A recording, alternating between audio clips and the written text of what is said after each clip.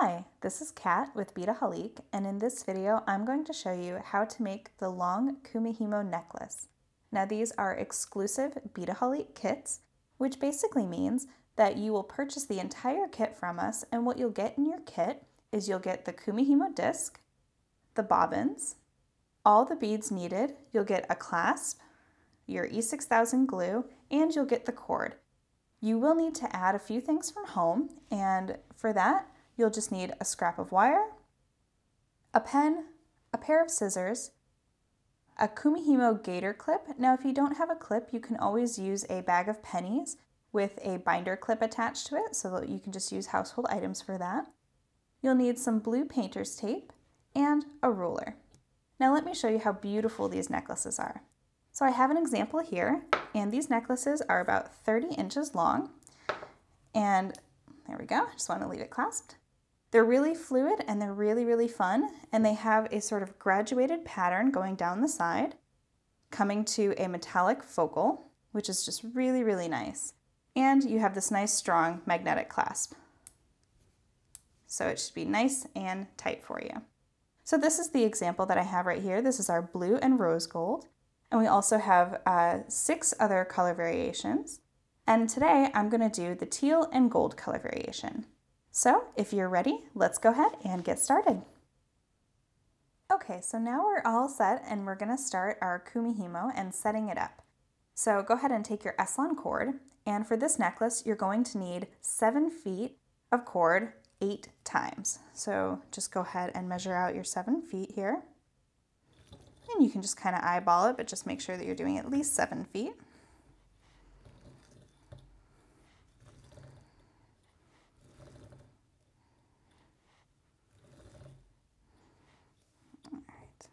So that's my first strand. I'm going to cut 8 more just like it, and then I'll be back to show you what you're going to do with those. Okay, so I've cut all 8 strands, 7 feet each, and I just want to point out that I have plenty of S-Lon, so you don't need to feel like you need to be stingy or that that's not enough, so go ahead and definitely do at least 7 feet. So now I have all 8 strands together, and a couple inches from the tail there, I'm just going to tie an overhand knot with all of them. And just pull that through. And just for some extra security, I am going to double knot that.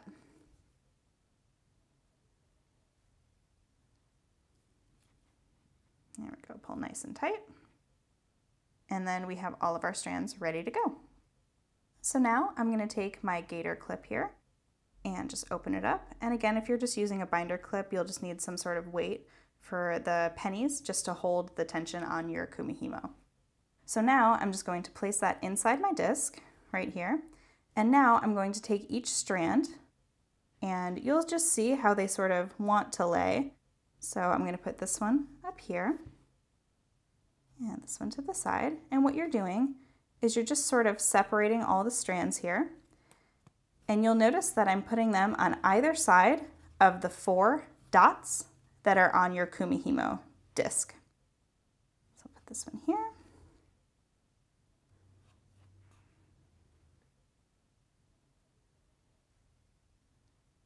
Okay, and you want to just make sure that's in the center. So you just sort of pull all your strands nice and tight.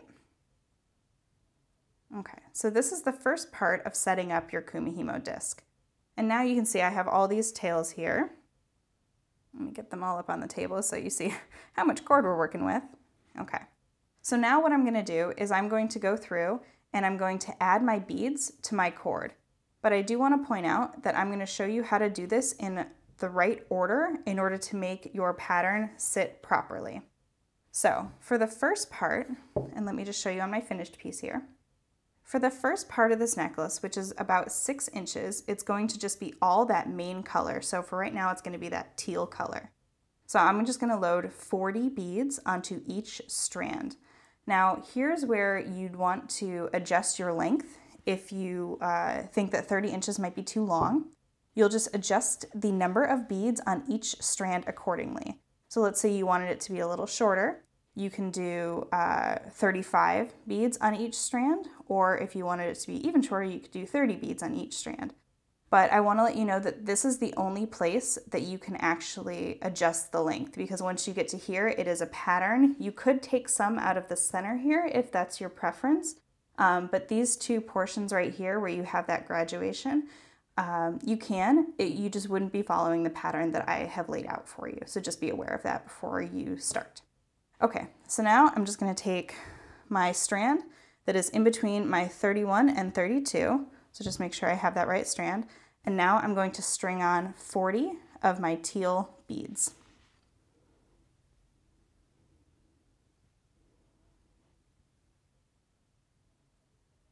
Okay, so now I've strung 40 of the teal beads on this first strand, and I'm going to take my first bobbin, and these are nice and flexible, so you just kind of pop them open. And I'm just going to place that tail in there and just wind it around. And you'll have a lot of cord on this first one, so you'll definitely be winding for a minute. Okay, so I'm going to get about to there, and I'm going to close my bobbin. And you'll see now that I'm going to let my beads sort of hit the bottom there, and I have a little bit of tail to work with. Now, because of what I said earlier with the pattern, you're going to take some of that blue tape, and what you're going to do is you're going to just use this to sort of hold it in place. So just kind of tape your bobbin, just like so. And I'm going to take my pen, and I'm going to mark a number 1. Okay, so that's my first one that is all done. And now I'm just going to repeat that all the way around, and the numbers are going to correspond, and I'll show you this when I'm finished, but just to get you started, this is going to be 1, 2, 3, 4, 5, 6, 7, and 8. So go ahead and load 40 beads on each of those and number them appropriately. And I'll be right back to show you how to start your kumi.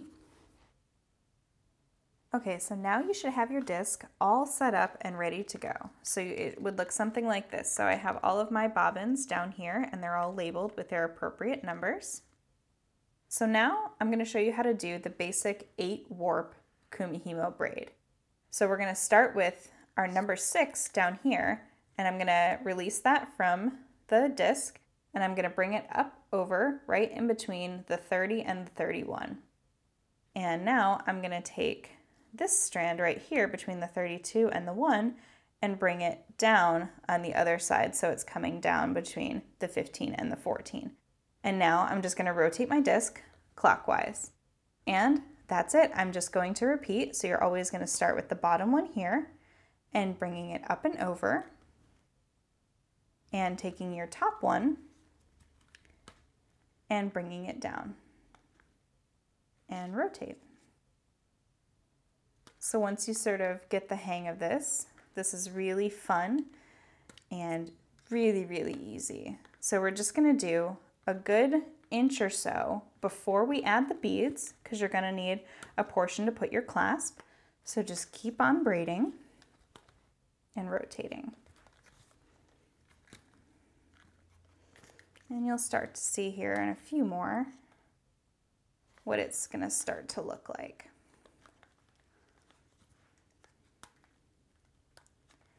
And I just want to make a quick note in case you're wondering why I had to use the blue painter's tape. And the reason is because we're going to do this in sections, so you're going to be removing that tape several times. So you want it to stay sticky without making your bobbins sticky. So just go ahead and keep braiding.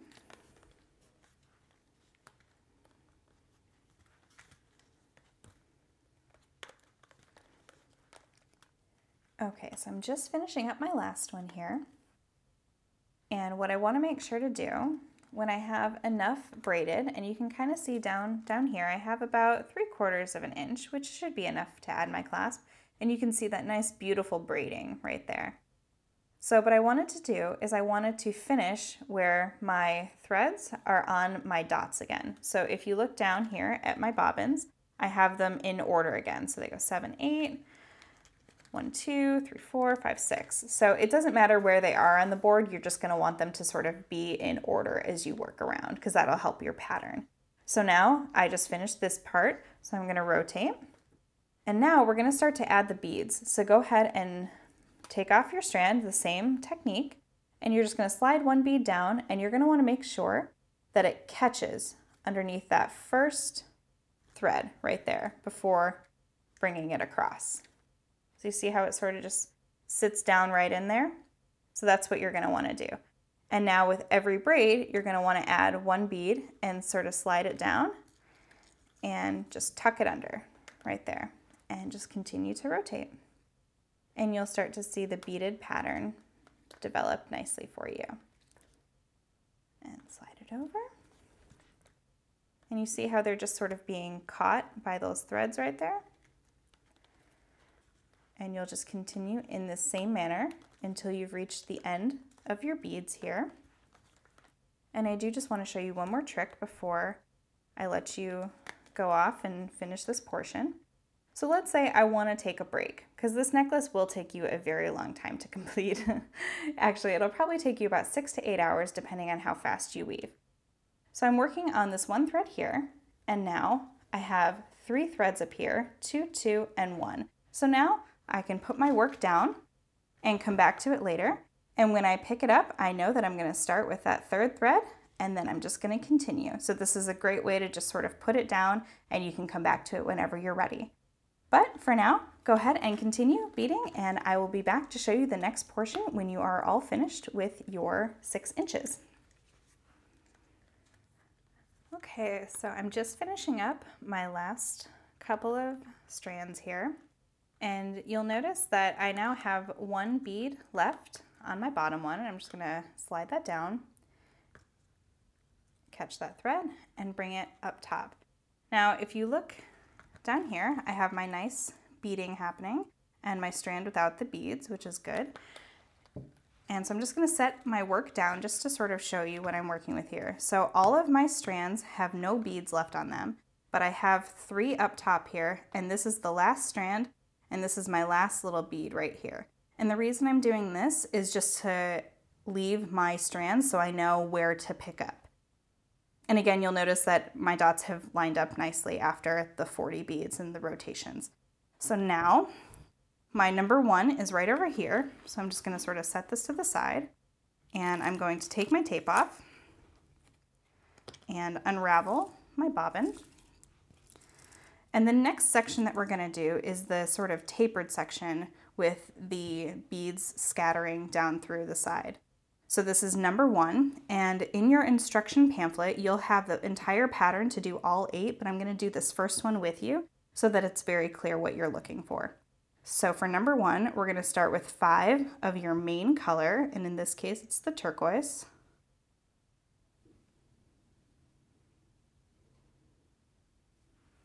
So there's 5 turquoise. Slide that down. 1 accent bead, in this case, it's the gold.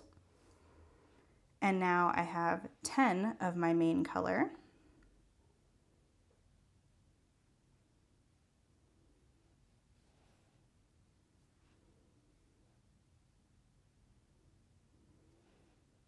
Just double check that's 10. 2, 4.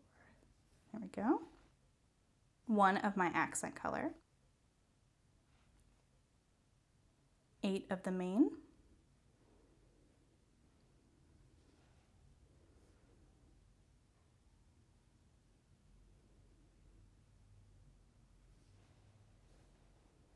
Now 2 accent colors,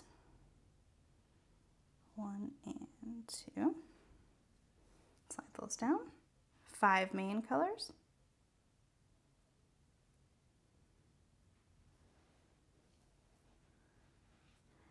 2 of the accent,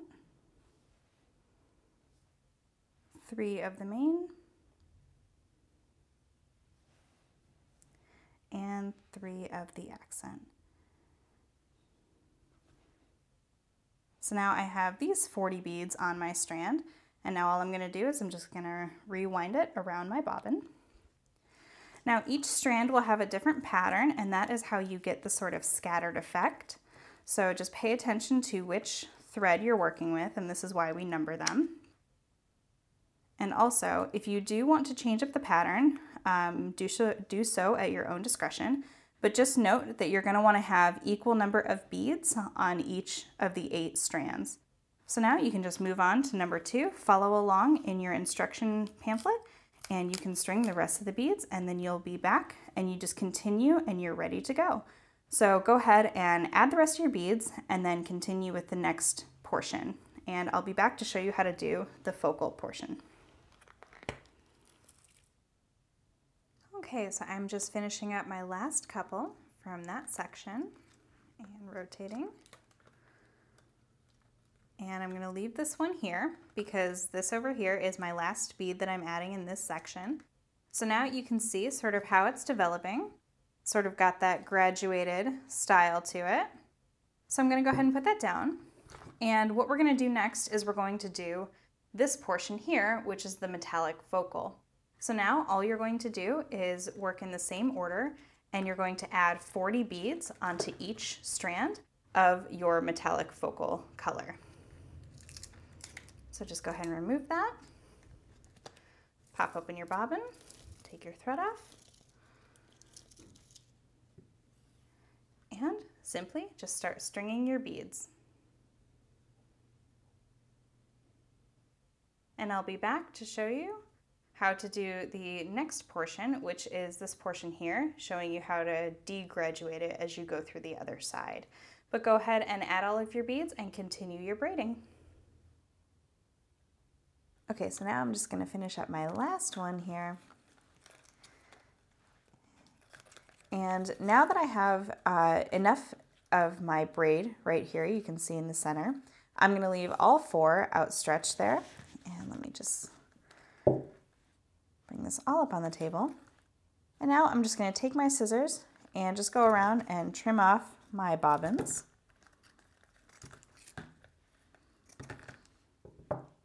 And now I'm just going to go through and just sort of pull that down and remove my disc. Take my strands, tie a nice knot there. And it doesn't have to be pretty, you're just going to cut this off anyway, just to secure these ends. Go. I'll just take all 4 strands, do a quick little knot at the end. There we go, just to secure those ends. So now I'm just going to set up to do my clasp. I'm going to remove all my bobbins here. And I'm going to take 2 of them actually and unwind them. And in order to not have any waste, I'm going to use these 2 tails to help secure and fatten up those ends to have that nice seamless magnetic clasp. Okay, so I'm going to do one on camera here. And this is a very important step. You're going to take your magnetic clasp and unclasp it, set one side aside. As it is drying, you want to make sure that they don't touch together. So, there we go. I'm just going to get a little bit of glue on my thing there. And now take your end, and you're just going to do a nice knot on one side. Tie that nice and tight. And now we're just going to wrap it around. And this is what I, sort of call fattening up that end, because we want it to be that nice seamless. So you're just going to wrap that right around there. And just keep it going.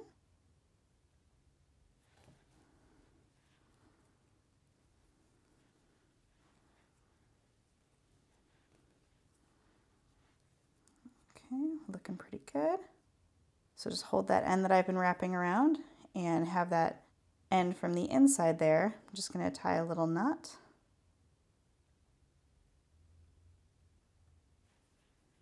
And I'm just going to double knot that. There we go. Okay. And you can sort of see how deep the well is on your magnetic clasp, so you just see like how far down you want it to go. And I am actually going to wrap a little bit more just for that extra security. There we go. Okay, and one more knot.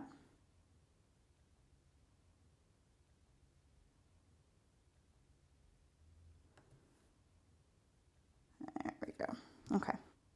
So now I'm just going to take my scissors and I'm going to trim off my ends here. And I'm going to cut this braided portion here. So now my ends look like this. Okay, so now just take your scrap of wire or your toothpick and go ahead and get a nice size glob of glue. And what you're gonna do is you're just gonna put it into your well and just sort of swirl it around, make sure it sort of gets all over those edges there. And I'm gonna put a little bit more glue. Try to get it all the way towards the bottom. This is where you really want to secure.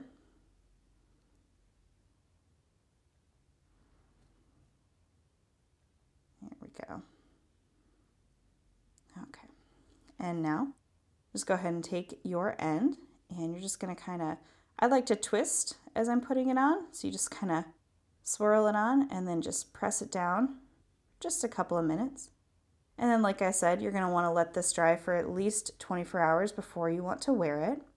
But there you go. It looks nice and seamless, and make sure, again, to not clasp them. So I'm going to finish the other side off camera, and I will be right back. So there you have it. That's how to make our exclusive Beadaholique kits, and these are the long Kumihimo necklaces.